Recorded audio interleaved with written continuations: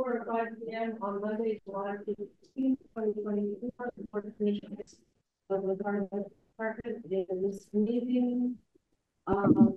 Commissioner Eversina attending via Zoom. Commissioner Sprigo and Commissioner Koch are present, and Commissioner Demers is not. You know you're going to pick up. You're not going to pick anything. That's all right. I'm good. Yeah, with over the. Sorry, yeah, I didn't do okay. that. That's okay. That's okay. It wasn't too much anyway. Are there any modifications to the agenda? And I could also note that Stu Arnold is also here. Is there a motion to approve the agenda? I move to approve the agenda. Second. All in favor? Aye.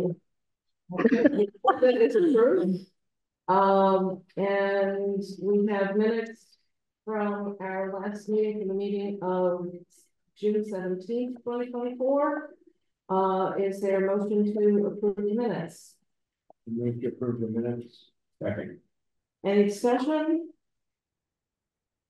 All in favor? Aye. Michael? Aye. Thank you. I don't know what volume I'm on, but I'll yell. And the next item on the agenda is public comment, and we have someone from the public. Would you care to make some comments, Sue? Sure. What was that?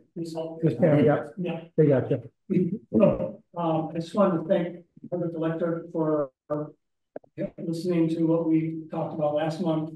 Multiple items. We still don't have any way folks to use. Getting through the storm is what I want to just give you a quick wrap up. I don't want to spend a lot of time there, but I did see you have dams on the agenda. Curious to know that includes Caspian's Dam. That can sit till maybe 5 or 10, 5 or 10 or 5. That you get to talk about Caspian first or somewhere in that one. I'd love to hear what you're planning on. So yeah, so we agreed on opening the rear to the previous setting where it was after 2019 April. And then after the flood event last year, it was set with a smaller rear opening. After a few weeks, Brian and I finally got that together, and we made that happen. So that puts us at a 13-inch screw height for the surface of the weir. If you look at the screw twists, and so we got there. But since we were getting more saturated by rain, that's like the year before, I made a special request to Ben Green to make a weir opening. Like, let's get it up full before the storm. Well, the oil was pretty dry, and the Hardwick Electric came out in 3 different times to give us basically 4 more inches, which was great.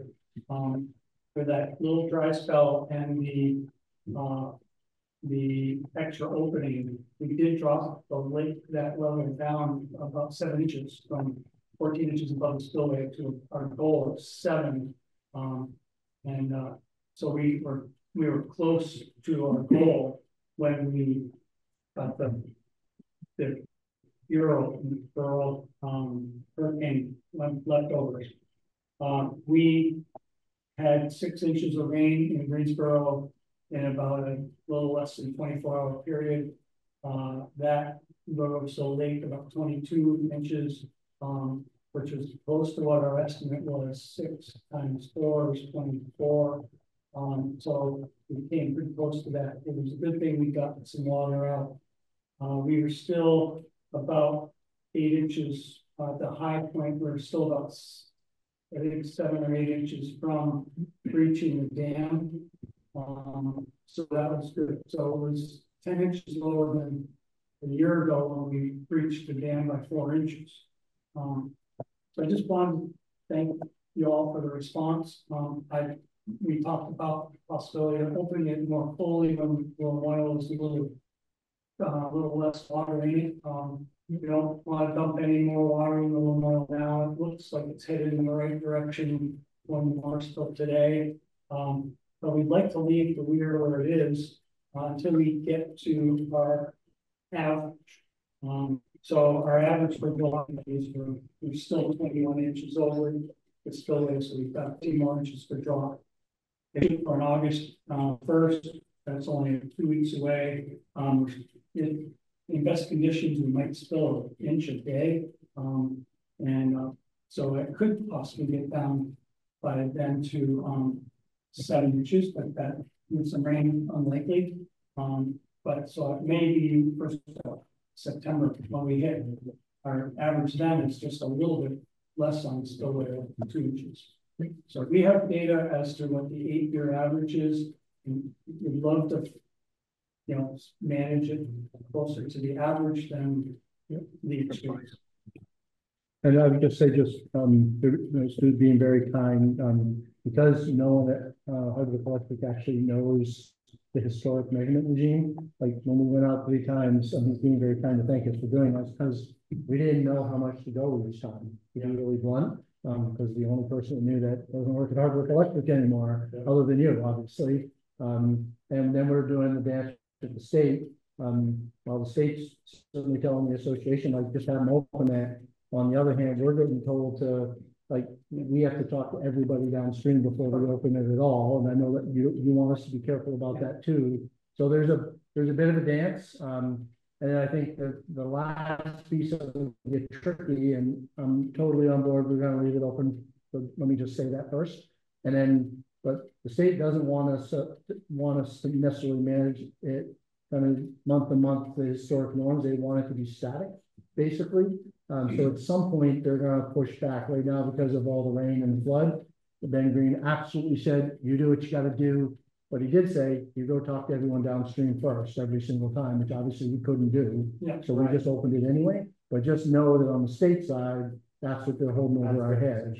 If we do it too much and somebody downstream has a problem, the state's going to hold us to account. Okay.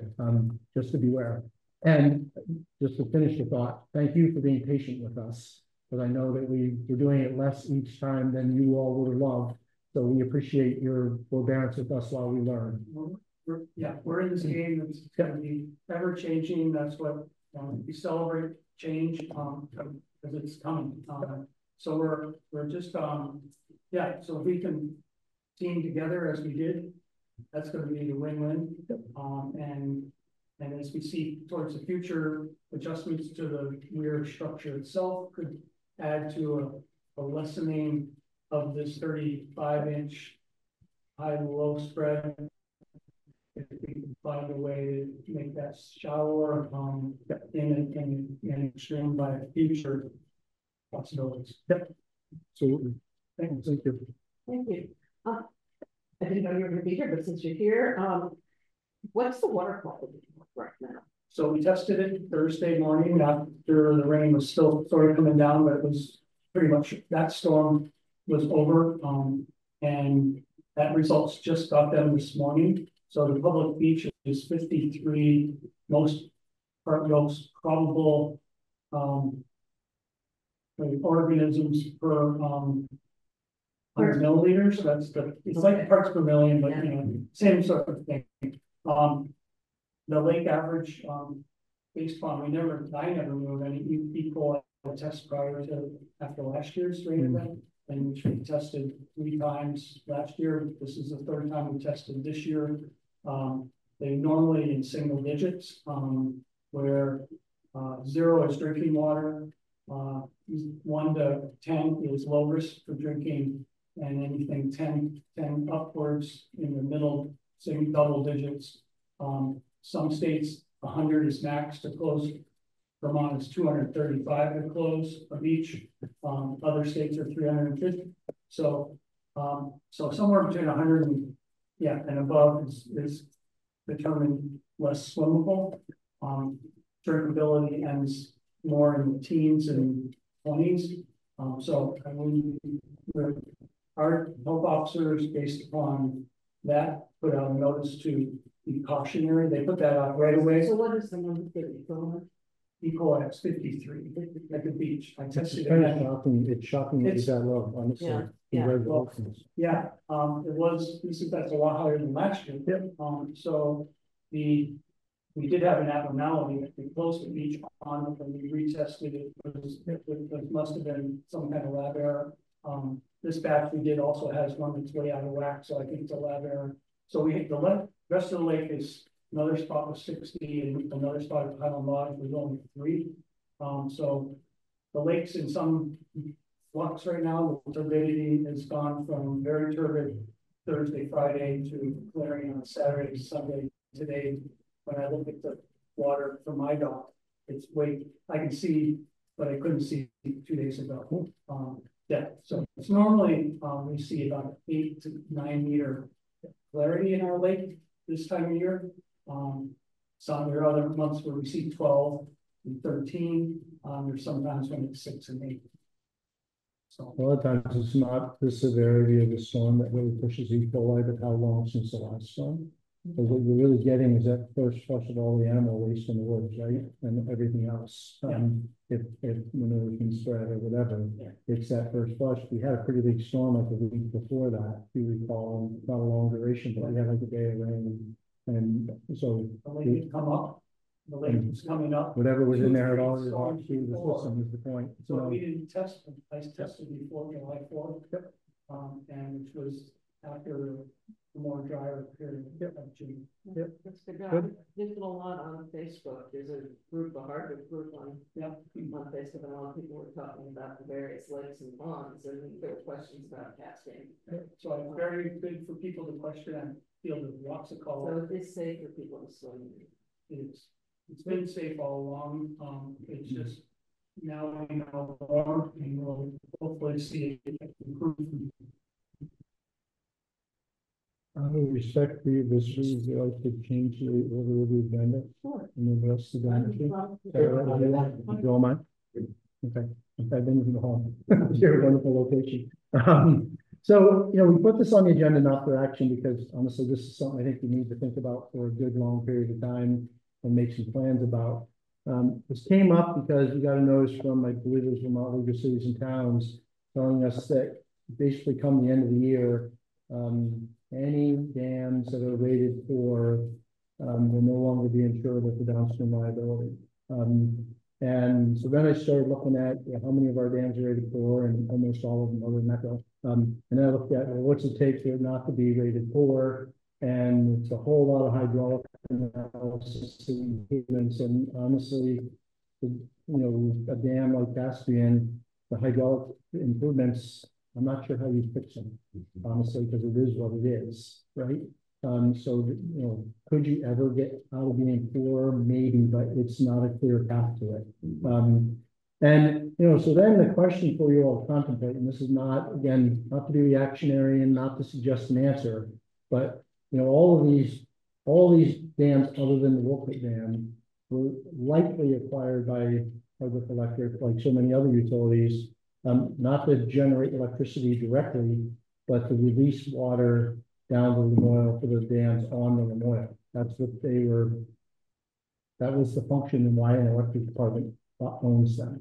I don't know that for every dam, including Caspian, but generally speaking in Vermont, that's what they are. So Hardwick owns all of these assets that have no electric function anymore. So while everyone's in favor of keeping tax base in other towns, is it appropriate to use local taxpayer money to do this? That's really the question, particularly when now you're being told you're uninsurable and you're now taking on heightened risk. Couple that with the fact that this year there was a serious drive in the legislature to change the status of liability from general liability, which it is today, which means you make your best efforts, and as long as you are a good actor, you're not liable for downstream. Engineers speak for a legal term, to strict liability. The strict liability, which is it was described in the legislature, was no matter what the cause, even an act of God, if it fails, you're going to be held liable for every damages from here to Lake Champlain, for the water you release. I was one of the people that testified in opposition to that and got it thrown out this year, in my role in Morrisville. I will tell you that the advocacy groups on that are licking their wounds and getting ready. And at some point, they'll probably win that battle. So then not only will we be uninsurable, we'll have a strict liability. So the question that calls for, and I'm not trying to suggest the answer to that question, because again, you'll likely have a new manager then, but I do think you need to think about is, should you want to hold on to these assets, or should you want to transfer them to an association or talk to the communities that actually have them and gain the tax benefits from having these wonderful facilities? So this is not anti anything that's going on. Let me be really clear, and I think that should be Hardwick Electric's perspective.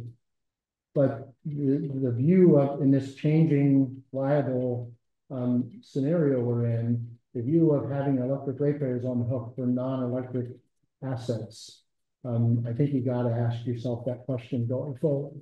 So that's really what I wanted to lay out, and it's true of, again, I think macro is the one that is that made it to fair status. The rest of them are all poor. So at the end of the year, they don't have any bills.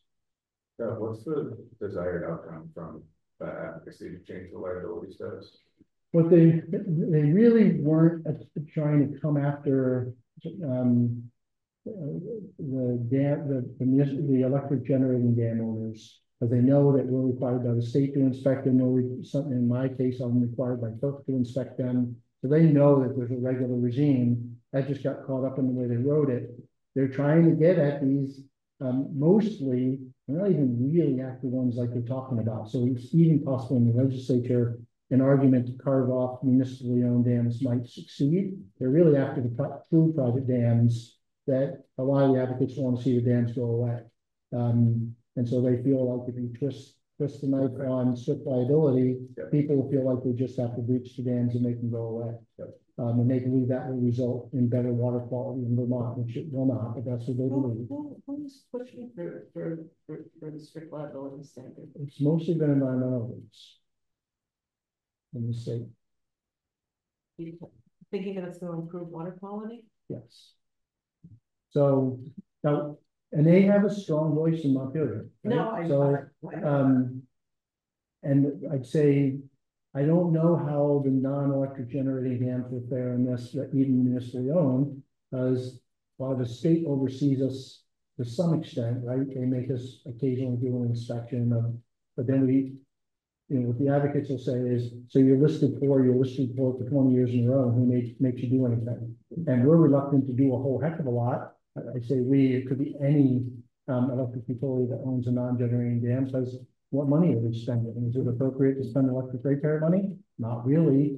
Can you spend a little bit, and the PUC is not going to look unless somebody complains, and if they do, then it's going to be deemed non-prudent by the PUC, and you know, or could be. They may not unless they get told. Maybe they didn't say yes, and you still have to go through the cycle, right? And go through the review. So it's really a better mousetrap if you think about it. Like to be where we sit as Hardwick Electric with these, you have a whole lot of risk. You might be allowed to use some ratepayer money, even if it doesn't seem right to have the electric ratepayers pay for these things. But you're at risk when you do. And everything on the risk setting side, from insurance to the legislature, is making it harder, not easier.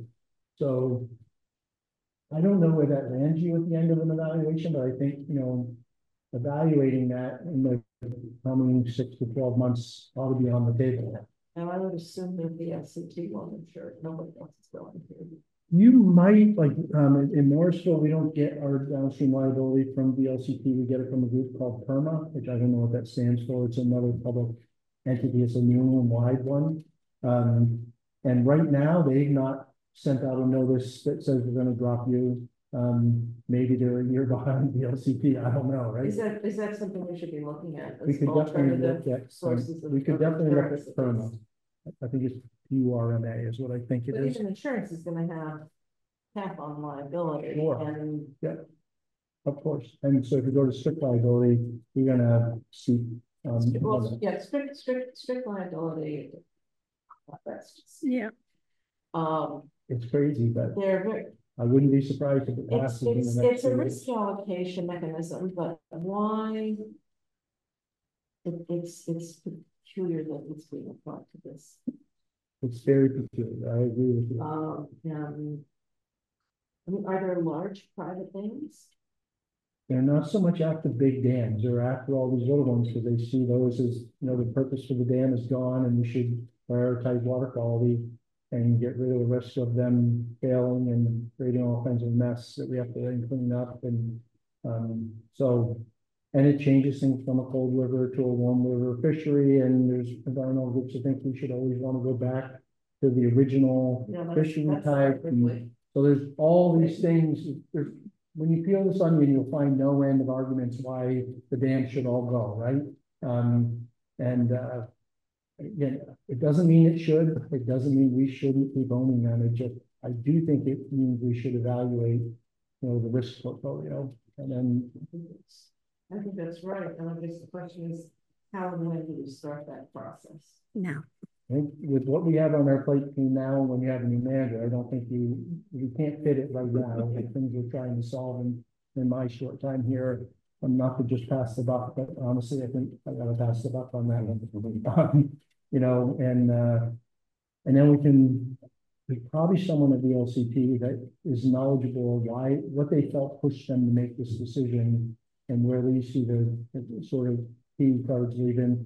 We might even be able to get Ben Green from the state dam safety program up here to talk to us about, because I did mention him. I said, so now that the insurance industry is using your ratings, even if they're just that you need a hydraulic capacity study as a reason to disinsure us, and he was not aware of that.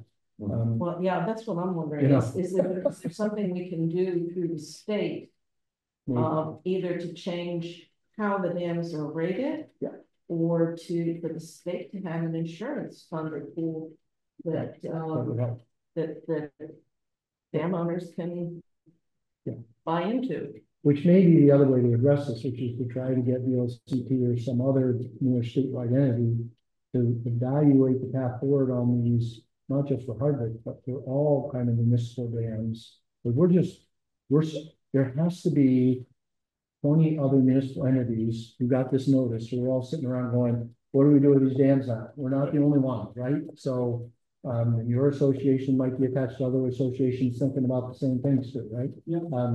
So that's really the purpose tonight, is kind of raise the flag and say, we already had some liability and now things just change. Well, and it's good because it gets a public dialogue. That's being a public meeting that thing, but it'd be really good to check right now when it goes mild. I think the sentiment of the board is, as was expressed, that having assets that aren't related to our mission, in our view, doesn't make sense. And exiting those assets can actually benefit our ratepayers, then we should be doing it. And so it really sets, if you buy that, I don't know when you write that test to make sure that's our view, then it sets up how do we advance that? What's the right process and procedure? And I don't know that we're ready yet. It's a good for you, Stu. I think it's a good thing for you with your group to go back and just test your local brainstorm options. I know that we have talked about, how would it benefit Municipal Association to have the ownership of the dam, understanding we'd have future liability and it could be if it's going to go from general to straight. But on the other hand, I think we have more personal need of the asset than Hardwick Electric does. So there's we would in theory love to have that to say, okay, then we can work with the state on coming up with a plan to manage the rate flow. We control the meter and we make sure that and then it needs to be safe. And we may need to raise some funds to see if we can take it from poor to fair to that Or do something in collaboration with the town and Greensboro. Yeah. Something good. So, and you know, I know the beach is still desirable by Hardwick, and whether that can be spun off, or is it all in one, or? Well, the beaches are desirable for Hardwick and Electric. Correct. I think our view is that it's Probably desirable for the town. in the community. Yeah. Not just Yeah, the right. residents. So today we have a joint beach committee, and we share in those common expenses. That's a wonderful community. Whenever communities can share in some of the good stuff, we used to share in police service. You know, be nice to see that come back again. So we can have a good service with the sheriff's office. But I look for collectiveness, and the more we can do with the Hardwick Health Center, the Hardwick Rescue, that we help with those expenses. It's those communities. I would also just say, just so you have it in your head, is when you get ready for this conversation, you know, VEPSA has a lobby firm that works for them in the building. So, you know, getting their sense of, you know, how the legislature might play out on this matter of strict liability. And, you know, they're the ones actually hearing the dialogue inside the building all the time. And they're always in touch with all the advocates on every side of the issue. That's their job, right? So how hard are they coming at this next session? My gut is that, you know, they look their wounds and they're coming back. But, you know, I'm an engineer. It sounds like there's That not, reminds me of when I used to say I'm not an engineer. Yeah, so, but they do have, and they can make, he'd probably call in, but Jamie, you know, they've got that's his job, is to work these issues on behalf of VEPSA, and you're a member of VEPSA, so the benefit you can get from that, they hear directly from them. right. Am I correct that there's not a material difference in a dam that is owned by the municipality versus municipal utility? I think they're both municipal dams, is, yeah. And the difference is we might be seen as having, I don't know which way it's like, because we have a rate base, I don't know which would be deemed as having deeper pockets, in municipality or in what. I would be worried that if that were being assessed in Montpelier, it might be assessed in political sentiment. Yeah. And the political sentiment would be, oh, it's not fair to put that burden on the town because of the situation. Yeah. But so often people imagine that these utilities are profit-making businesses. They don't realize that they're just the ratepayers. Right. It's the same people. And so, but I worry that confusion that we run into all the time could exist, and make it distinguish between. Exactly right. It's the same people with unpredictable distribution all of that. Yeah, and the distribution would be huge. It would basically, the downstream people would be compensated with the expense of The upstream. whole upstream rate base, which is absurd. But Yeah, no, that's why this whole strict liability regime does not, but anyway, in answer to your question about, you know, what the view of the board is, I mean, we could have a policy about, you know, our intentions vis-a-vis assets that go to our mission. that would be an interesting motion that we want to initiate the process to evaluate disposal of assets before the mission. Is that substantive? Yeah, we get Substantive is we're I going put to it start. on the record. I think so. Is that a motion? I move to start a process to evaluate assets held by Hardwick Electric Department, particularly those assets that are real estate, including games, that do not contribute to our mission of providing reliable, low-cost electricity. That those assets should be evaluated for disposal to benefit. Or a second? I'll second. I would be interested in evaluating all options, but not just disposal. Definitely. Maybe I should use a different word. Yeah. What do you interpret this one? I was saying, I don't understand what your problem was with disposal. What else would you do then? Would it transfer to a different entity be disposal? That's disposal. Okay. Yes, disposal is taking it off of our Yep. books. Great. Yeah, I didn't even give away, Yep. Yeah, because in order to benefit, right? Of course. Yeah. But for example, if the town retained it, I don't know, would that benefit that's our still, ratepayers? that's still disposal by the elected.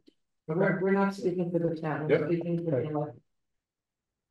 And yeah, disposal is of an asset, Mhm. is just transferring it, getting rid of it, no longer owning it. Mhm. So That's why I meant it in a new. Yeah, no, I, so Not prejudicing. it's not, it doesn't go to how you Mm-hmm. dispose of it. To whom Mhm. or when or any of that, it's just, it's not going away. And I was assuming when I said benefit the rate was at the highest benefit to the rate. So if there were three options and one of them Okay, yeah. involved us receiving a larger amount of money, that would we be obligated, I think, to receive the money or some other form of benefit. I would imagine there'd be consideration. I'd be interested in evaluating. Yeah, I You don't think know. you Yeah. have to, I think you have to Yeah. evaluate,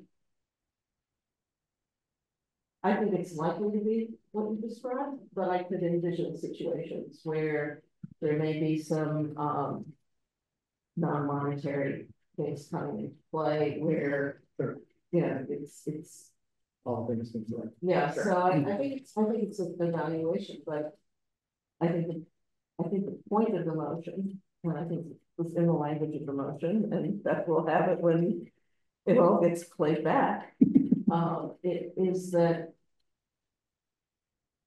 if we have assets that are not benefiting our ratepayers, that are not, they don't have anything to do with generating electricity, providing electrical service, getting the power to our customers, whatever it is, you know, that we need to look at that. And if there's a way for those assets to benefit our ratepayers, it should be our policy to move in that direction. Michael, any comments? I wholeheartedly agree of getting rid of them. Let's pay people to take them. Let's go to a vote. There's no question here. Let's just go to the vote. Is there any other discussion? All in favor? Aye. Perfect. Okay. So stay tuned, you'll see this on a future agenda somewhere. Sure, keep us, yeah. Yeah. And I might just, so, let me, somehow, put me in, So we're- notice that we're heading that way. Yep, I can bring it up. If we have an annual meeting. Yeah, you can bring it up now, this is all public. So When is your annual meeting? July, August 1st, I believe. Okay, I mean, I don't think we have any. No. before then, No, but there's an executive meeting. I think I would only take back at this time that I heard this motion, that you're reviewing your assets and there may be a future opportunity to be in a bargaining of sorts. change of ownership. Change of ownership. And we can see who benefits and who the liability and liability. Yeah. I'm not gonna get into dollar values, but then maybe. All right, Thank you. Thank you, Sue. thank you.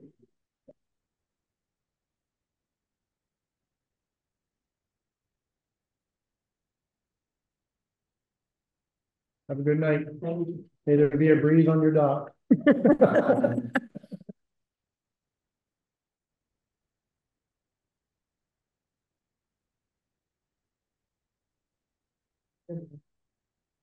Okay, the next item on the agenda is an update on offerings to current staff. So you know, at the last meeting, you directed us to do some things to help retain employees and a whole suite of things, and I listed some of them out in the memo. I won't read them all back.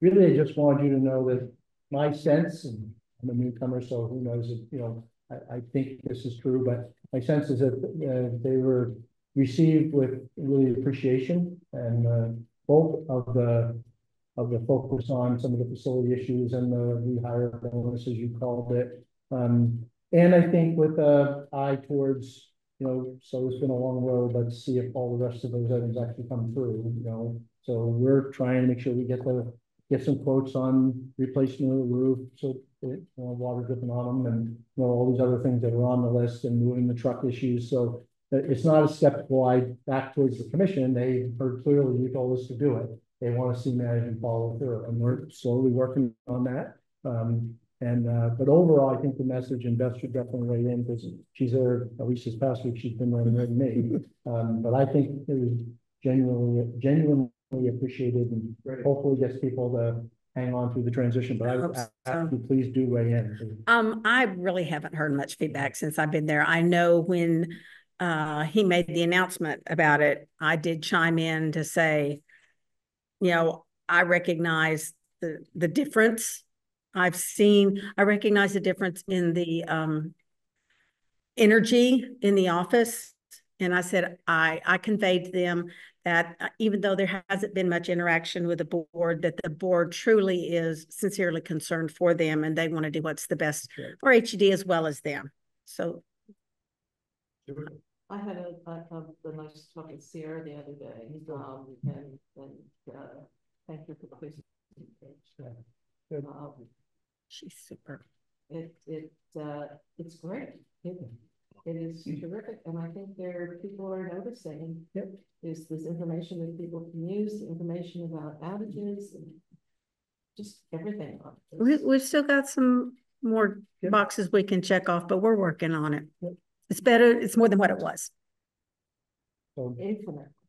Hopefully that will get hopefully everybody, at least most everybody, to hang in to the end of the year to see the new person arrive and see the continuation of the change. And so that's the hope. So I just wanted to give you an update that it seems to have done what we hoped it would do, at least in the short term. Right. So, Before we go on to the next agenda item, it just took me that when I went through who was here, it didn't say that Scott and Jeff were here. There you go. So that should be in there. They're here. Attendance, you are here. I got them. Okay, so the next item is the IRP process. Thank you. It was a really helpful piece that we heard, Scott. I would just offer, I'm not going to read the memo to you, but what I just would say, because I'm really interested if you have questions about it. To me, it seems like no commissioner or set of trustees hardly have ever seen these things. And probably the most important policy document that the organization puts out and is required to put out. It's not like you have an option on this. You have to do it every 3 years, and you have to look 30 years every 3 years, and you have to agree to a 3-year work plan every 3 years. And frankly, the budgets that you approve, which in most organizations that don't have to do an IRP, is probably the most important policy document, largely are a function of the IRP. Like, you have to do the stuff that's in it. Right. So if you aren't aware of it every step of the way, and then it gets submitted to the state, your budgets are going to get driven by it, whether you like it or not. Well, it's too late for you to weigh in when you have the budget document in front of you, honestly. So in terms of that, you're speaking to the converted. Yes. Because I mean, one of the sources of dissatisfaction in the past was that the IRP came out and we didn't know it was coming out. We had no input into it. We never saw a draft. We were doing discussions, and so we need a process where, it's not that we have all the expertise that needs to come to bear on it, but we need to be involved in that process. And I think the way you do that, I mean, at least the way I did it more so, and I think the trustees there would tell you that it worked for them. The problem is, it gets hard because DEPSA is our contractor, and they're doing like 5 of these at once. Yep. So things get pressure point, and then they go slow for a while, and then they get pressure point. So to take that out of creating urgency here, what I did more so just kind of hit each of this a section or two every 4 to 6 weeks, every meeting or two for you. And in the Hyde Park example, and walk you through. So what is the new renewable energy standard going to mean here? So basically, we talked through all of that state policy, and yeah, it's going to trickle down into the IRP, but by the time the draft IRP shows up, you're already familiar with the directions that are going to be in there, and you kind of had some say about it. It's a little vague at the beginning, but it tightens up when it finally comes. And then you talk about rate forecasting. You know, what does that mean in a low growth and a high growth scenario, and what are the investments that go with a high growth electrification scenario? And you talk through each of those moving parts, right? By the time you get the full document, it's kind of like, oh yeah, we heard about all this, Yep. right? And that at least seemed to work well in Marshall. Doesn't mean it will here, but it seemed to work well there. It sounds like a good approach to me, and it sounds like we probably need to start. But I would agree. I think that makes sense. So I don't know what the first part that we should be talking about is, but I certainly would prefer to you, but I would think at the next board meeting, we should I agree. start Because getting educated. I think the res bill might be a good place to start, only because, you know, it just passed and VEPS has now been able to get their arms around it, honestly. So they can now expect, I was at a meeting today where they articulated it for the first time, what it really means, and they'll get better at that with each presentation at this point, right? So I think that's probably where we would start, and Ken's coming to the next meeting anyway, so he can actually help with it. So that'll be good. And Scott, for all of those services you described as covered under, or that's a normal dues? Yeah. But in under. Yep. So there are projects, special projects that arise that are possible, value add. You sign up for the project or you don't. This sort of stuff is all just, support to members and your general dues. And do we need to confirm that extension that you had mentioned it? I think Mike had mentioned it too. So we just need to confirm that the extension is. Oh, the extension. Yeah, no, you don't have to do that. Okay. VEPS has already applied for it. They've already said it in part because they're busy and in part because of the management change here. So, Yeah, I didn't Go in. Boys, Right. Yeah. October. and they're thinking, when I talk to them, I know I think I wrote Q1, VEPS is now thinking May by the time it's drafted, it actually gets submitted. And that, the state won't have them, perfectly fine. So. Good. I have a question on the last paragraph in the general manager's report. Yep. Is really super. Oh, wait, I thought you were segued in the. and anything else on the IRP process? Then we go to general manager's report. Roger. The last, where you commented about next meeting. Was that the next HED meeting or the next VEPS meeting? The next HED meeting. Oh, wonderful. So you're gonna come in and say, this will be out of your customer rate. Yep. Yep. You have your AMI, the executive session that you probably recall with ETSA. And then this transmission issue, and then we'll add this IRP discussion around the res to that. And, I think one of the themes that you're exploring, I think, but I'm gonna be a little more aggressive in the way I talk about it is when we have problems like AMI or we have challenges of how do we handle customer rate charges or how do we deal with other issues that are going to be presented to us. Is there a way, in addition to getting all your expertise, which has been fabulous, can we get more out of that? Absolutely. Anytime we ask them, they'll give us their thoughts. Because we kind of, I think our fear is that we as little Hardwick electric department and we with our little difficult topography, that we kind of run into obstacles. Either we don't have the bandwidth because they're small, or we've got some unique problems, and then we don't have the resources to think through it. And so our ratepayers suffer. Because we don't find a practical way to do. They're here anytime we've got an issue that we believe we want their expertise on. And just so you know, in Vepsa land, Hardwick Electric is one of the biggest utilities. Yeah, By and unique the problem with standards, AMI. we definitely have unique problems. Yeah. We're more like WEC in terms of AMI because of our little, mountainous cross country world. But But I felt like the first shock with Vepsa and an AMI solution was us being offered and often sometimes feeling force fed the solution for everybody. Right. And the solution for everybody wasn't gonna work for us. That's right. It would have if we could have pooled everybody and pooled all the money and contracted singly and then shared it in the expense. That would have been a great approach. Then we wouldn't have been suffering. But because they sort of had an approach that was an everybody approach, but then a cost because you're on your own.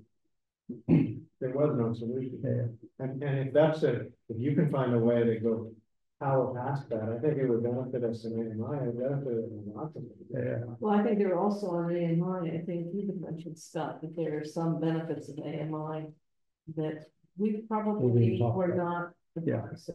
They tried to As sell long it. as they're real, not Yes. just. They tried to sell it on, they tried to sell it on economics, which is not the reason to do AMI. The reason to do AMI is operations.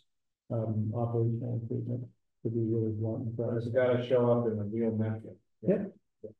And the real difference, mostly the one size fits all works. Where Hardwick Electric was at a disadvantage was because of the amount of terrain, is how many of these DMUs, which are basically review stations, you needed versus everybody else. Like we need 3 in Northville, and you needed something like 13. I forget the number.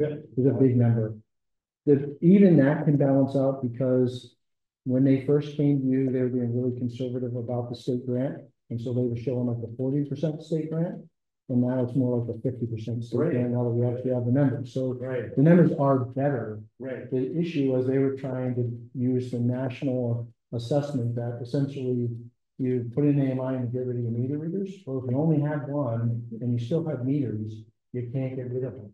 They may have a little more time to do other stuff and help more on hydro and this, that, and the other thing. But you don't really save the salary of the meter reader. Well, And That was exactly what we said when we.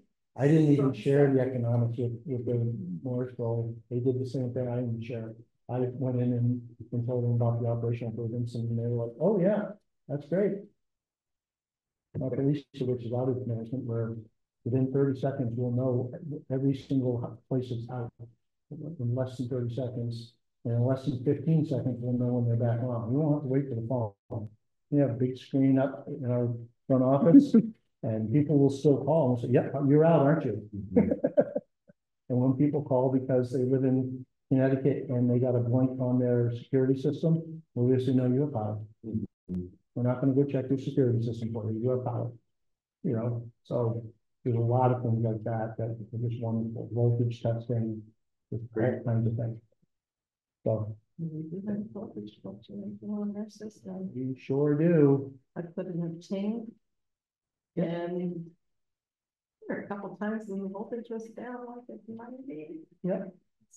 And the nice thing is anytime we want to push a button, we can find out line by line what the voltage is.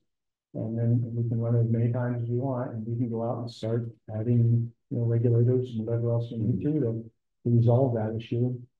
If it's that bad, we can increase the wire size, right? And I was shocked when I saw how low. it'll also tell us when we should say no to more solar on the line in the short term without then helping to invest in additional improvements. That's a reason we are allowed to say, right now, this line just can't handle anymore because it's screwing up everybody else's voltage. When you add too much solar on our line. And now we don't know. Could I ask a question? It's sort of a general manager question, so I'll speak it here. It might have more positively related to the long-term thing. That is, the projections of electrification seem so far to be based on adoption rates and implementation rates of new technology. And unless there's some government money, taxpayer money that's directed at our population, it would seem to me that our population will lag. And we're going to hold on to gas powered vehicles longer. We're not going to have, our homeowners not going to have the money for changing their heating system. So that then that leads to, well, what's the increase in demand gonna really be in among our ratepayers as compared to more affluent areas? Is that? So that will definitely be in the IRP, and the key thing will be, and we should all weigh in on this, you know, which is, we'll be required to model at least two scenarios of growth rate. One of which is the status quo, so between 0.5% a year, is what it's been for 25 years. It'll at least require then we to look at one that includes some level of electrification. Because the state's been pushing this as if it, you know, it's full bore. In Northville, we decided for tactical reasons and strategy reasons to model 100%. To show the state exactly how much cost it would be if they actually got what they wanted. Velco went more middle of the road and said, let's look at 60%. And they need to invest something like $2 billion on the transmission system at 60%. By the way, at 100%, we were in the 15 million range on our little local utility in North Shore. So non-trivial money. But having that dialogue, yes, you'll lag, and I think there's two critical dates to remember. In terms of when will people not be able to lag. The first is already adopted, which is in 2035, it becomes illegal in Vermont to sell a new vehicle with a combustion engine. That was passed 2 years ago. Even a hybrid, even a. I believe it's any combustion engine, but I could be wrong about that. That's what I believe. The second is, you'll probably recall 2 years ago, the legislature passed what's called the Clean Heat Standard. And then it went to a full year, this past year, of study committee. And then next year, it goes back to the final adoption to the legislature. The Clean Heat Standard that the advocates want says all home heating, cooling, hot water, and personal transport shall be electrified. Well, that's likely what's going to go back to the legislature. If they adopt that, they will then put dates to those things. So when will it become illegal to put a propane heater in your house in new construction as a first step? You know, you begin to think of what the tactics might look like. And all of a sudden there'll be regulatory dates built in that will follow the next session. So by the end of 2025, you'll probably start to get a pretty clear sense of what policy did they adopt out of the Clean Heat Standard and what dates will people no longer be able to buy certain types of equipment. Will that only apply to, in other words, existing equipment would be grandfathered, or? That's a question, like how long will the grandfather? My guess is, since we always do it, Massachusetts, California does, and then we say we innovated it, if we didn't. In both of those places, the first thing they did was set a date to mandate that you can't do any construction with anything fossil fuel in our residential property. Yeah.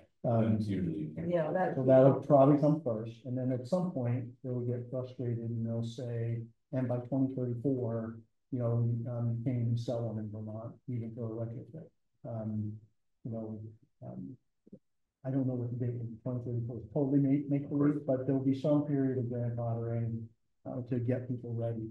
And then there'll still be people, to your point though, who will say, well, you know, they'll have to drag me out of my house. Like I ain't doing it.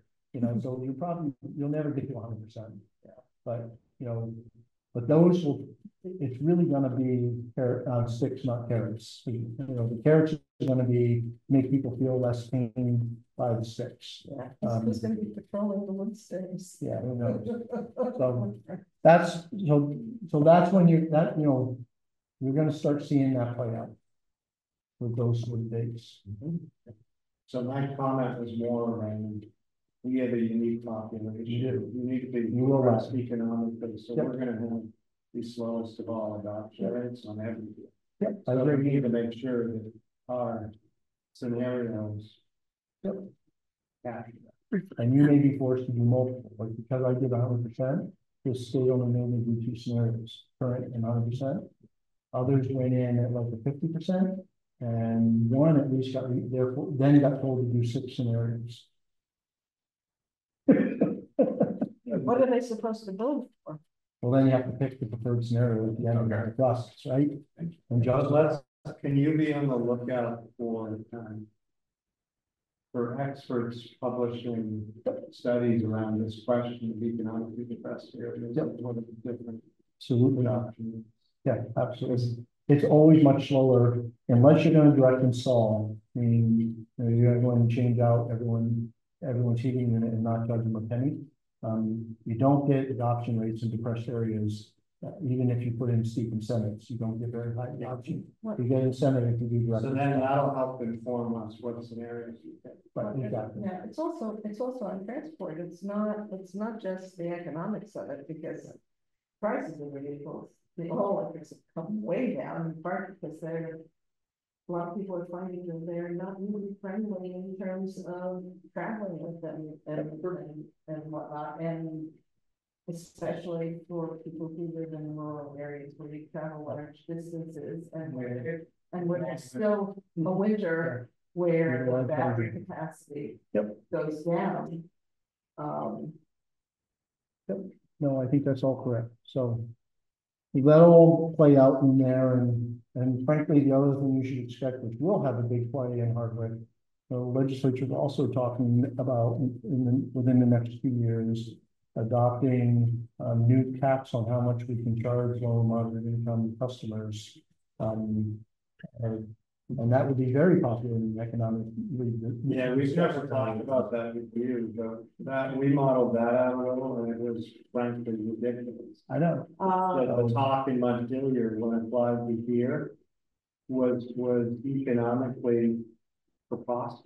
Because they're so the people who can pay are in such a minority, and the people who can't pay are in the majority. And keep in mind, if you change the economics, all the people of any affluence at all that were on the fence about solar will just go get solar and a battery and stop using our power. So you even narrow the people that can pay the bill, right? It's even worse than you think. We haven't thought of I had thought of that. The other problem is there's very little correlation historically between income and electricity usage. I know. So unless when I was interviewed at Commonwealth Edison in 1970.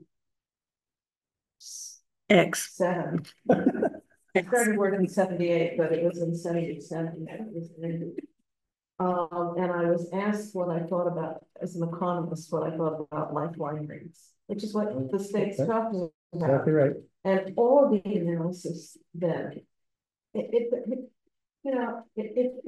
there are, you want to redistribute income through a progressive income tax.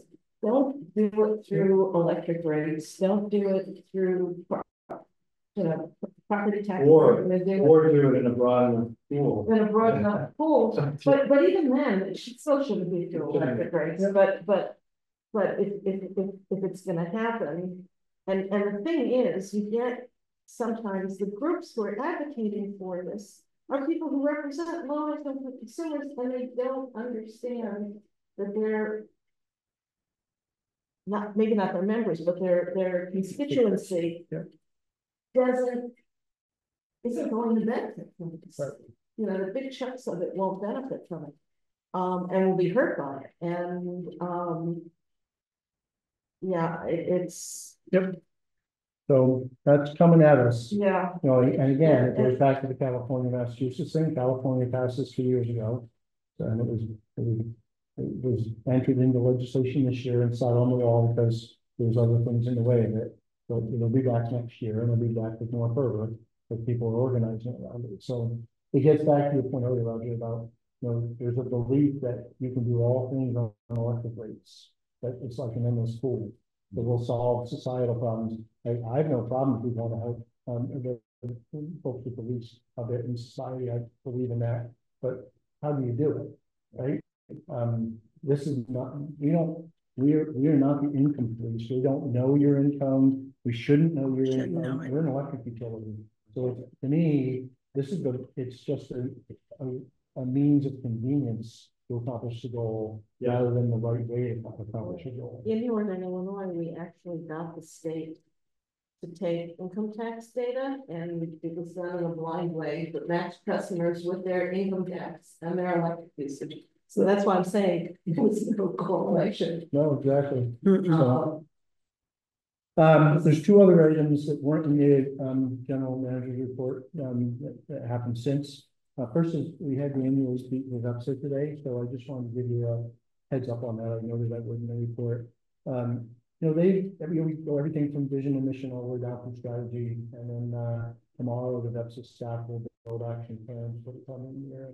So, you know, the sorts of things that you've all been enduring the past number of months were heavy on everyone's head, because in the last year we've had Barton and Jacksonville and Orleans and you all, and I think there's one more that have had these big changes and are struggling with a whole lot of things around public power. So it's mostly just to let you know, A, you're not alone in some of these struggles, and B, VEPSA's really spent probably 2 hours today talking about, you know, when these happen, they're always unexpected. How can VEPSA be more ready to catch, right? If you will. And we didn't come up with solutions today, but we definitely fit these things in the goals for the coming year to kind of build out more mechanisms to have retired managers at the ready, you know, to even pre-screen the VLCT list of interim town and city managers that are available, who you don't have to be an electrical expert, at least to be an interim, right? Yeah. You need to know how to run something. And you can be for 3 or 4, 5, 6 months, you can be agnostic to what you're managing. Yep. You just come in and manage and make sure that the trains run on time, right? So that's just some of what we talked about. But I wanted to let you know that, you know, one, that you're not alone, and two, that VEPSA's rallying on that. We got some updates on the current efforts to develop a technology roadmap for all the munis, because the state's forcing that. That'll be a big component of the next IRP. They've got a consultant working on the development of a technology roadmap, you know, some of which we may all have to do alone, and some of which we all may band together. Like we've been talking about, we all need a big expensive SCADA system, or could we have a VEPSA SCADA system we all have access to see our part of the system and manage our part of the grid, right? So all those kind of things, right? And you could be speaking for Hardwick, while you're speaking for Hardwick Electric, just be a proponent of more than just VEPSA thinking of itself as more than just advisory. Is there a way for VEPSA to reinvent itself the way we need it? Right, absolutely. And we talked a lot about that today. Historically, it's been this all or nothing model where they'll come up with solutions that everybody can subscribe to. And we'll on kind of behalf of the Route 15 unions, and then Orleans on behalf of the sort of the Northeast Kingdom unions. We both were kind of saying, like, you've got to be able to support collaborations with every type between the unions, whether it be with linemen or technology, or one uni going on their own because they need to. And that resonated pretty loud. Because otherwise, I think every one of them, one by one, we've got to do a point. That's it. We can do anything with this small size. Yeah. And as you know, my view is that it's going to be tough to do that, even if we have a high functioning VEPSA. So, and I guess the other thing I just would say is, you know, and you should definitely have a longer term conversation to make sure you're always engaged with the union manager, particularly with VEPSA. But, you know, I think the value proposition remains incredibly strong. Like the suite of skill sets they bring to the table, which we need, like, you know, 8 or 10 hours a week or a month of each one. Right. So we could never hire all those. Yeah. You know, when you peel out, I don't know your number, but I should ask Beth for it sometime, but when you peel out like power supply and those sort of big things that drive all the costs, you know, you get 6, 8, 10, 12 services for like 200 grand. Like that's like two. Well, since you're a neighbor to Stowe, we'll ask you a politically sensitive question. Yeah. Do you think it has worked out favorably for them? I think it is not. I think they have a whole lot of staff, and their rates are really high as a result, and they're always trying to find ways. And they're much bigger than. But the only reason they can afford it is because I forget their numbers, but if you're like 90-10 residential commercial, they're like 20-80. Well, some of It's their not a big commercial, market. some of their commercial approach is industrial. I mean, it's That's right. still making it. Yeah, so they have huge rate base. So like, they don't have any more meters than we have more so or Hardwick. But they are 5 extra feet, 4 extra feet, 4 to 5 times a feet. I was gonna say, I think they're. 21 megawatts. I think they're 21 megawatt peak and they're, I think, 5.5 or I think we're about 7. 7. So they're way bigger as a result. And they're now always trying to approach Dexter to see how, can we work with you on this? And without paying, right? And, so it's a struggle. Yeah. I think it's hard for them. I really do. And so I remain. Yeah, I think our sentiment is we can go the other, rather than being more independent. I think Well, and I think what you mentioned, you mentioned in discussion, when you speak of the Route 15 meetings, that we should be looking at things that we can be doing, whether it's, having some kind of an operating company or something. and even implementation technology. All kinds of things. There's all kinds of things we can do along that front. We need to do things like that and have a really strong DEPSA. And then our value proposition will be that we're keeping up with all the state policy, whether you think it's craziness or the most important thing ever, and everyone will have a different view. And our value proposition is we'll be doing that cheaper than the co-ops and GMP. Good. And that's really what. Good. So we're not going to be as cheap as we are today. I think I'll tell you what, we saw the proposals about power supply that are coming, being driven by policy around transmission costs from ICE New England and FERC and capacity costs. And it's a steep incline, like we're going to be paying a lot more, but so is every utility in the state. That does provide government relations services, but they don't provide a whole lot of communication. That's one of the strategies for this coming year and goals.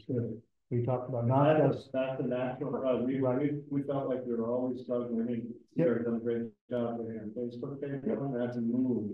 Yeah. There's a whole suite of things there we is. have to do.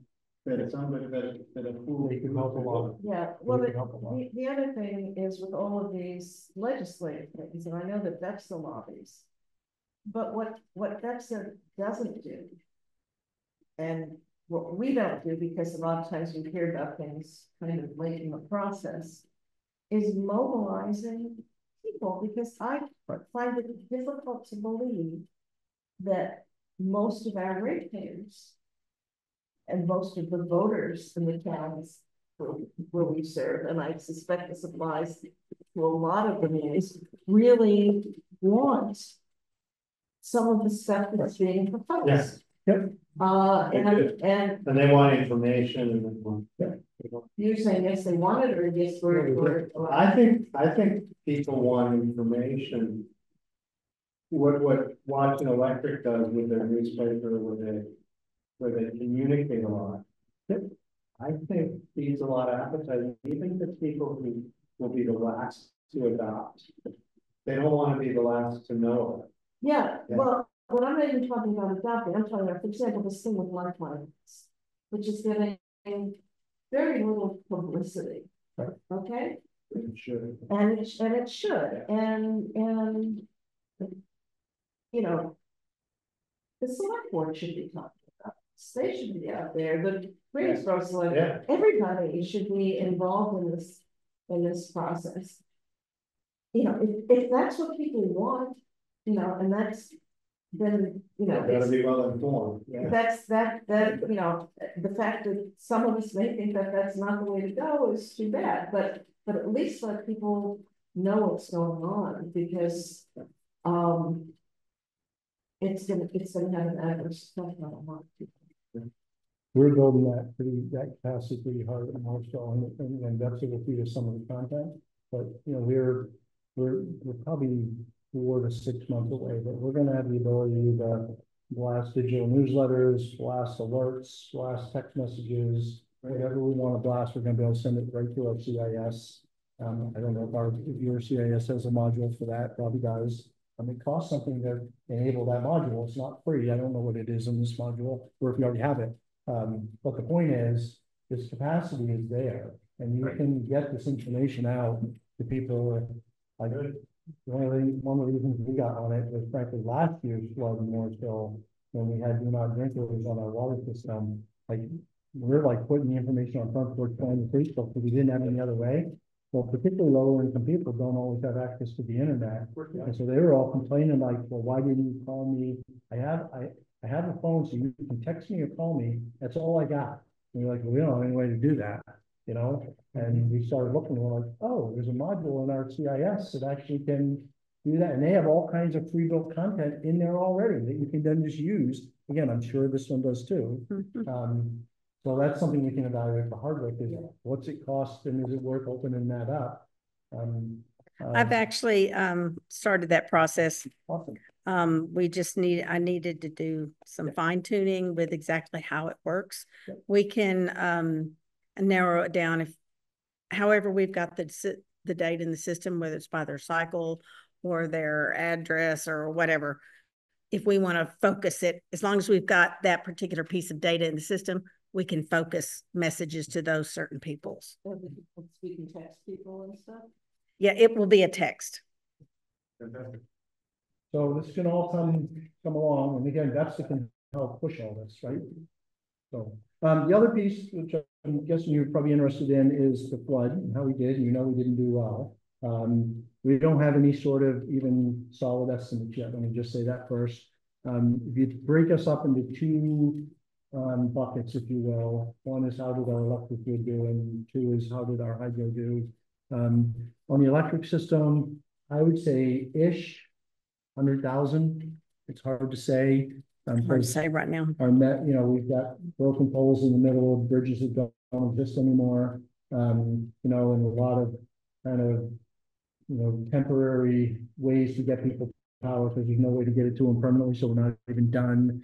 And we don't know if something got washed away so bad that, we now have to rerun the whole street and a half to mitigate and go a different direction. Like, you don't know that stuff yet, but just what we can see, it wouldn't surprise me if we had $100,000 worth of damage on the grid. And then on the hydro, so I'll start by saying, as it is in the report, that our contractor had just gotten the hydro unit back into the Wilford Dam. There's 6 inches? 6 inches of mud, 4 to 6 inches of mud on the floor, which means the whole unit is caked in mud again. And so I'm sure that unit is going to have to be taken back out of the hole. It's at least going to have to be cleaned and resurfaced and re-greased before it gets put back in. And then it has to get put back in. So best case, let's say it's 30 to 50 grand just for that. Worst case, it has to get rebuilt again, and it's 100 or 200 grand to do that. Yep. It's going to need to be inspected. Yeah, and they're already coming up to do that. In fact, they're either here today or they're coming tomorrow. I forget which day they were coming. The second piece, it became clear when Beth and I and Brian went out and looked that our penstock floated. One of the 2 penstock floated, which is never a good thing. That's partly due, it is due to the fact that we weren't generating because the penstock was empty, and even just a steel boat will float, so will a steel penstock if it's empty. So one is never good if that floats because that penstock is not brand new, so it could be brittle. So we're gonna get an inspection of the whole length inside and out. Secondly, when it's set back down, and this is how we know it floated, because obviously we didn't see it. It's not sitting on one of the saddles that it sits in these concrete saddles, and the dirt's all gone. It used to be on top of it. And then it floated after that, obviously. So what happened is it floated, a big piece of ledge stood under it, and then when it's set back down, it's sitting on that ledge instead of the saddle. So if there's no cracks, we can get a big crane in there, and rigging it's going to be really tricky because if you rig it in one point, you're probably going to break it. So we're gonna have to have an expert rigger, which we've got some in the region, so that's good. If we're lucky, you pick it up, a half an inch, you slide that piece of ledge back out, you drop it back down, and it sits in the saddle. and the inspectors say everything's cool and there's no more damage. So that could be anything from 10 or 15 grand to God knows, depending on how much the repair of a penstock is. That could be hundreds of thousands of dollars. Probably isn't, but you know, it's probably less than 100. So the penstock could be, you know, 100,000, and it could be 500,000. But it's not nothing, and it's more time before we can restart the generator.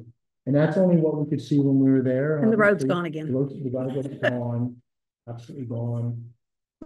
So this raises, so sort of potentially provocative question that I recommend we ask now, which is, you know, with climate change causing more intense storms and flooding, and given the positioning of our hydro and its age, at a certain point, we need to make a sort of risk. Is it worth it? Yeah. Because if it saves us $180,000 or $200,000 a year, yep, and purchase, there's a finite amount that we can justify. When previously it was, oh, that was a 100-year flood, and so shoot, it's definitely worth getting to that savings first.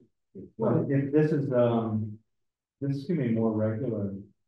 Yeah. Well, it's also a question of what are the things that we can be doing so that we don't have the same kind of problems with what's going with the changes. Can we build some resilience in that we haven't worried about? But implicit what I was saying was, it's sort of, but if it's got an armor plating something that might be ill-sighted, you know. Yep. Well, I mean, the other thing is when you talk about the savings, I mean, the savings now are less than what the savings will be as costs of energy go up, because the alternative still up. Particularly the cost of peak power. And also say the cost of transmission, which is, you know, it's inside.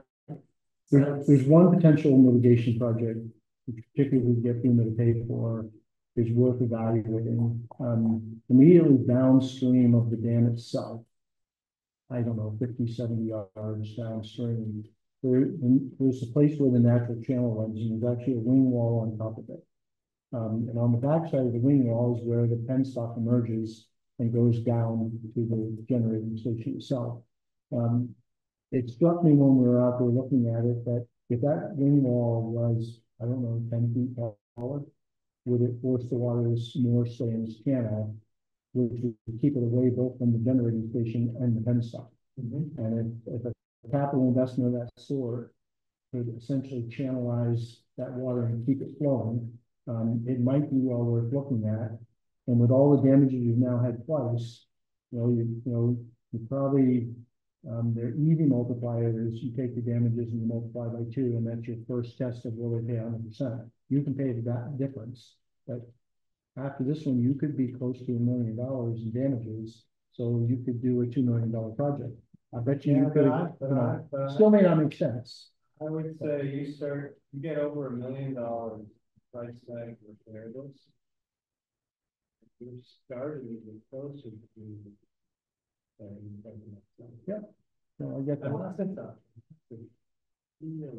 Yep, that's it. It's not going to happen. And I don't know, like, how much it would cost to extend that wing wall. That's some of the stuff you have to look at. They don't know. Yeah, or the mitigation paid for. Right. There's 3 months. Yeah, that's a different. Well, that was my question is where are we with FEMA on this flood? Has it been there's been no disaster? So they're collecting. So they're still collecting information? It seems to me that the disaster declaration came through faster. I think it did. But I mean, I think the disaster declaration is pretty much immediate. So again, should we be talking to our senators and congressperson and saying we need this? They've already made public announcements that they're going to push to get declarations. So this is sitting in the governor's office.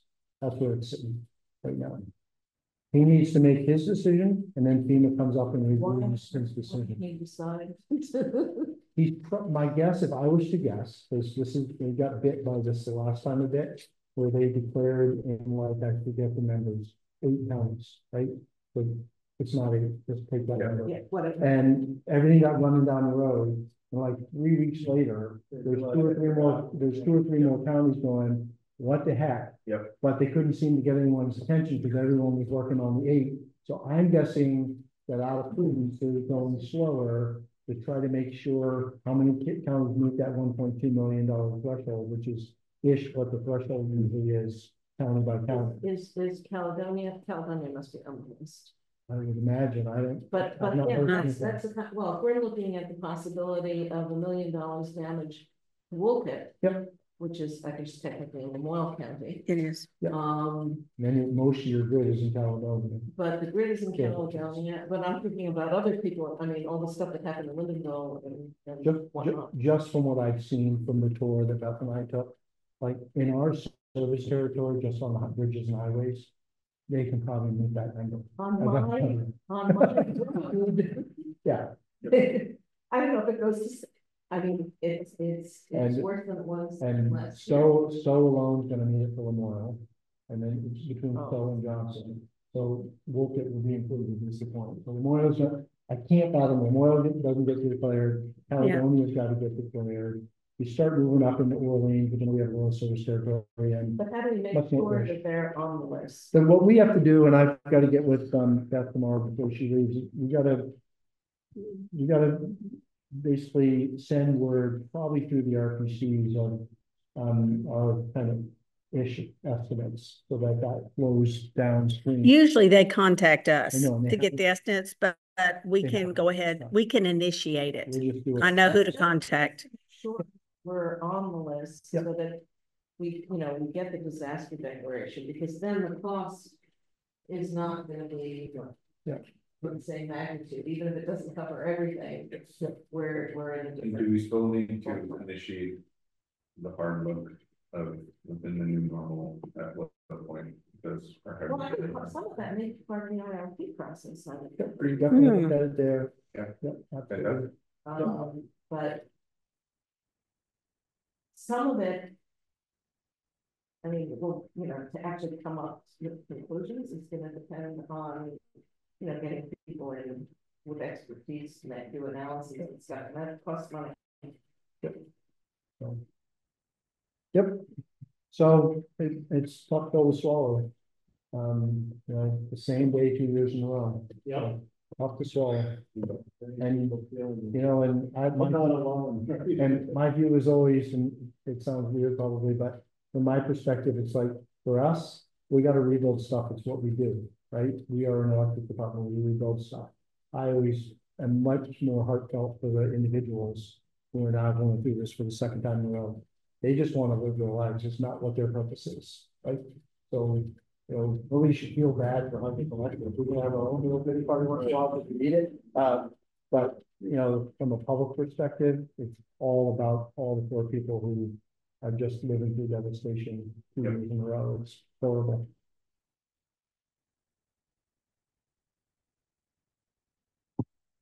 Good.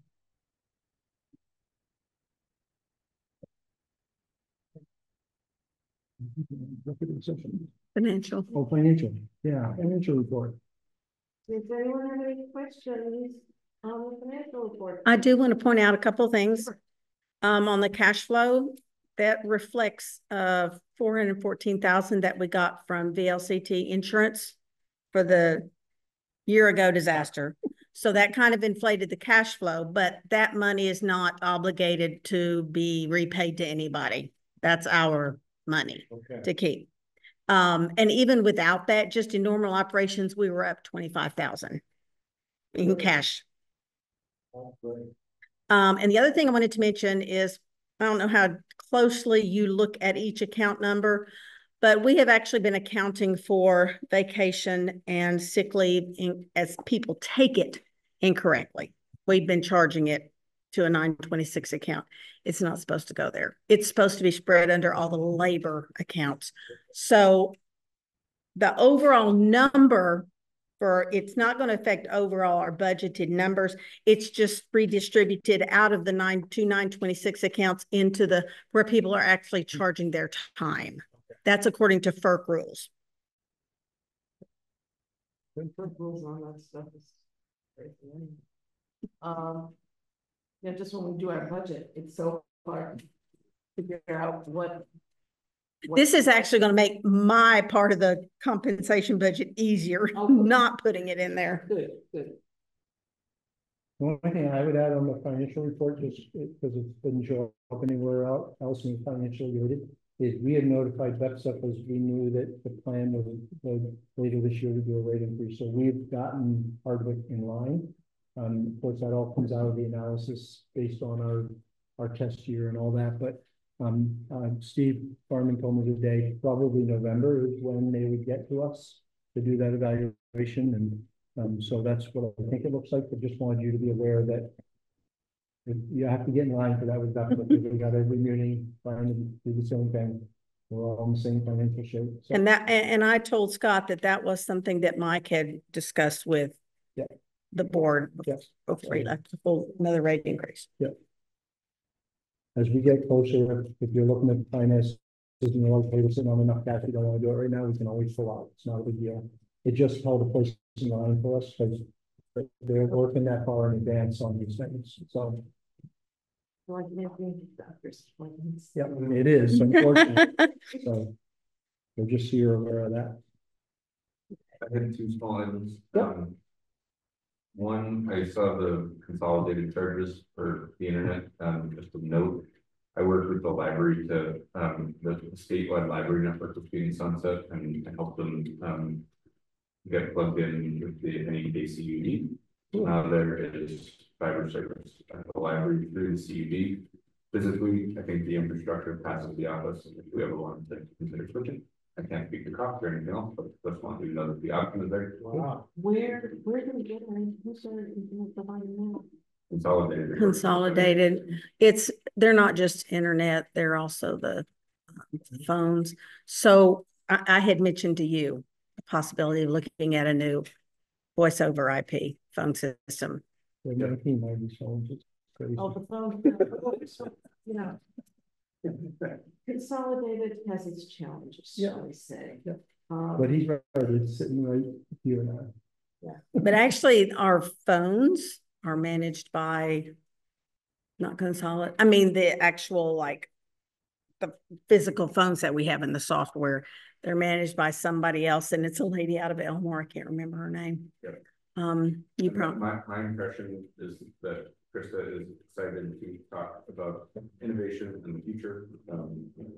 Scott worked with it previously, and whether it's voice or anything else, I think we have a go-getter partner out there. So whatever we have. Thank you.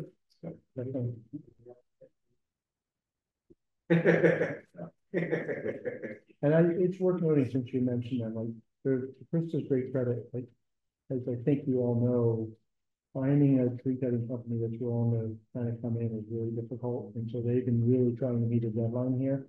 So we worked with Krista to consider a different route in rather than the one that was no way going to be cut in time for them. And to her credit, they shifted on the fly and got the fiber here. They moved it was impressive. It was really great to give them some credit where credit's due. Yep. Other question, what is the GIS mapping project for which we pay? So that's a BEPSA project. It's one of those that you sign on to. So it's for outage management system. So the base of the outage management is getting a whole system in a GIS map. I couldn't tell you today if we're already there or not. BEPSA's been going through one utility after another. Everyone's getting core GIS with wherever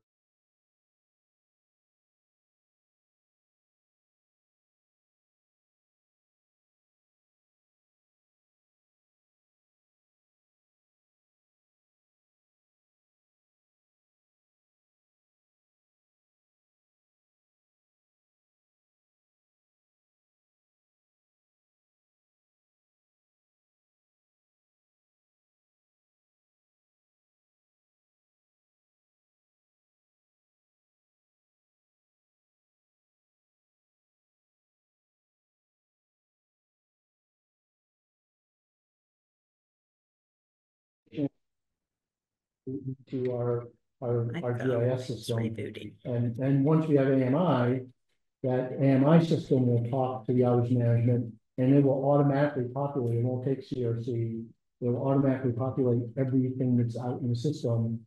And our guys can clear the outages right in the field on the tablets and, I mean, so that's what that whole initiative is about, is to get us the operational efficiency to really be able to deal with outages. And also to have just a good GIS system that really has everything from asset management, because again, you put birth dates in it, for the equipment, so you have the age, when you put when the last inspection in is, you can upload pictures of the condition of the poles, you know, you can put everything into that system, and it's all tagged to a GIS location.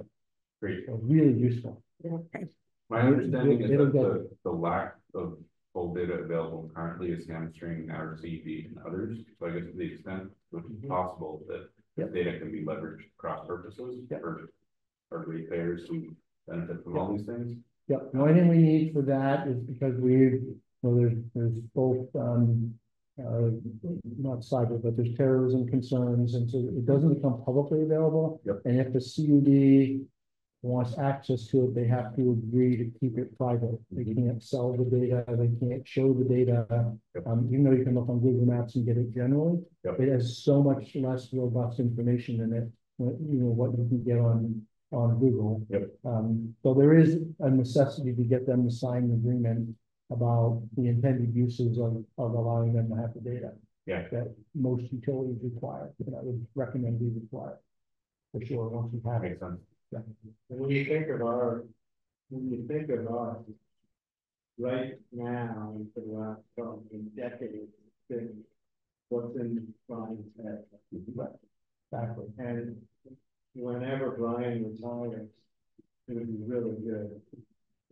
We have to have it. Yeah, just gotta have it. What do you do without Brian's head? I know, it's gotta get into that GIS. You have to drive 40 minutes to go find out what things going is and what's going. Exactly right. It just has to happen. And I don't know, it could be a lot of utilities didn't even realize that VEPS had already done their community and it was sitting there waiting for them to use. So I haven't asked. I need to ask about what's the status of the GIS effort here in Hardwick.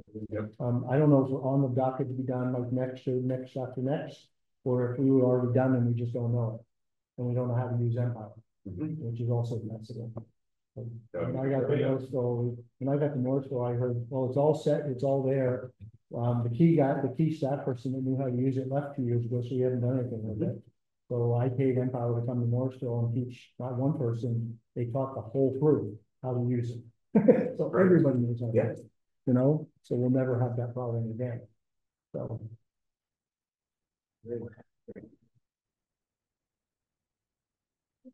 Anything else from the info report? I would like to move that we go into executive session to discuss a confidential customer matter. Is there a second? Okay, it is. I'm waiting for you to say a time and then I'll stop it. Is 5:38. Good. Minus 5:43. We are out of executive session. No action was taken. No, 5:53. Sorry.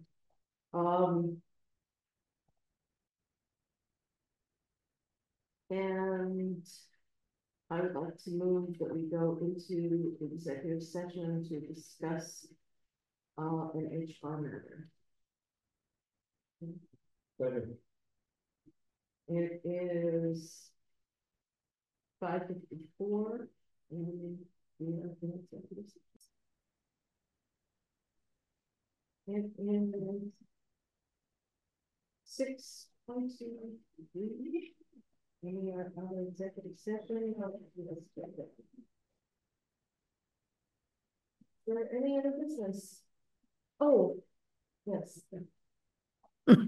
Oh, good. I was supposed to remind me.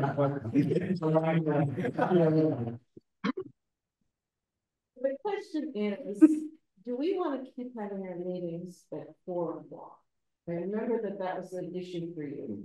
Yeah, 5 o'clock would be fantastic. And it's an issue for me, as I was trying to decide whether to apply the select board for reappointment, which I decided in a week. And I expressed to them that I'm having increasing struggles now. I'm having to cancel and it's putting me in a bad position. Yep. So the problem for me is that 5's a little bit better, but I'm not going to be. I'm happy to go later. I apologize for you guys, but Morrisville meets at 5:30. you don't have a bunch of family at home here. That's right. Select board meeting at 6. Yep. That makes it much easier For me, that would be a great life improvement. Mike, how are you on that time-ish question? Like, for you, is 4 o'clock better than 6 o'clock, or? Well, 4 is better than 6, 5 is better than either. And I'll do anyone later than 4 as long as Lynn brings bagels. I can't. He wants you to bring bagels as long as it's after 4. How damn time. That's right. I'm happy to bring bagels. But then we can't meet on Monday because we're closed on Monday. We don't have fresh bagels. So we don't want stale bagels. No, but I don't want to meet. I mean, Monday we keep running into holidays. Yes, we do. Days when everybody else is off, and yes, suddenly have this meeting, which is real. Wow, this is an enlightening discussion. Multiple improvements. So I was going to suggest Tuesday.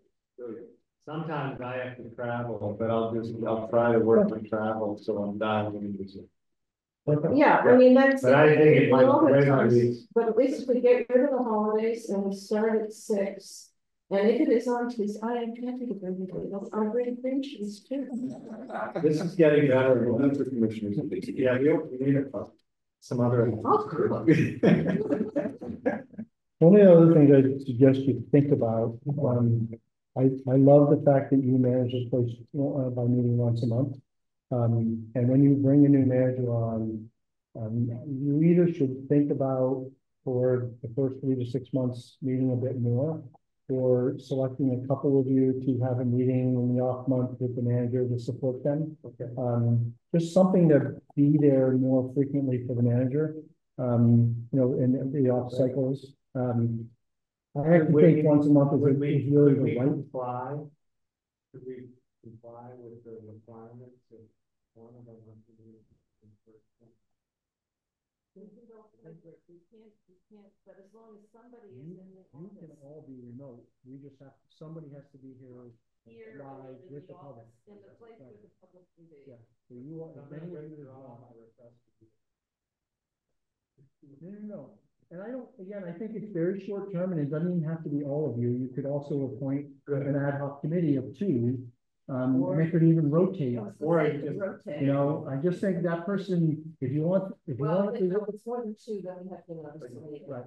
If you want to position the person for success, a little more touch with you, but whoever you're going to hire is not going to know Hardwick. Let me put it that way. Right. As a recent appointee, I could say something softer, more flexible than that too. If it is pre-meeting calls, but the appointed person, but I mean, more touch points are a great idea, but certainly I think it can be shorter. However it works. I just think a lot of times what you get is a manager who thinks you're supposed to know everything is, if it's not something that you've structured, is going to be reluctant to call you. Yeah. So they're trying to prove that they're brand new, they're trying to prove themselves, right? Yeah. And we would wish that they wouldn't do it. Yeah. We would wish they would have more emotional intelligence and tell you I'm drowning. Very cool. So there's no right way to do it. If you all just think about that between now and when you make it. So are we switching our time to 6 p.m. on Tuesday? I'm certainly in favor of it. Is there a motion? The 3rd Tuesday. I moved to switch the meeting The to 3rd Tuesday. Yes. the 3rd Tuesday of each month at 6 p.m. Starting in August. It'll be August 20th, I believe, right? That's the question. Maybe calendar and think that's at least coming.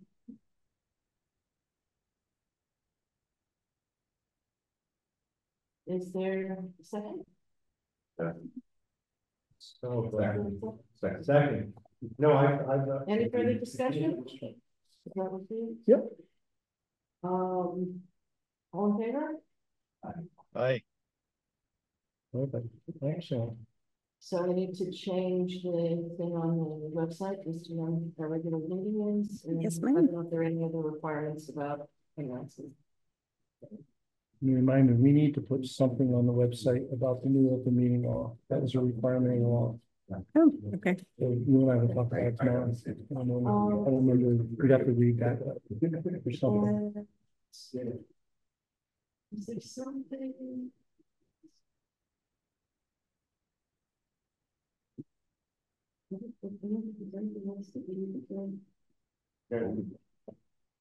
Is there a motion? Any objection? Hearing none, we are adjourned at 6:29.